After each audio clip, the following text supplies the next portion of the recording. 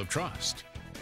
The Georgia football program has been a popular destination for preps from the Palmetto State. 2 of the last 3 Mr. Football winners have elected to attend University of Georgia, both right here from the Low Country. Jacob Park was a Stratford star before becoming a Bulldog, and most recently a quarterback at Navarro Junior College after choosing to transfer. Yesterday, Goose Creek grad Tramel Terry joined Park in becoming the 2nd Mr. Football winner from South Carolina to leave the Bulldogs program.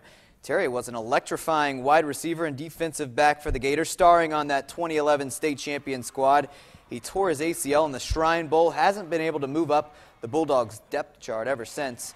Terry thanked Georgia in a tweet last night. He also told Sports Talk SC that he was given a full release, meaning that he can transfer to any school he wants to.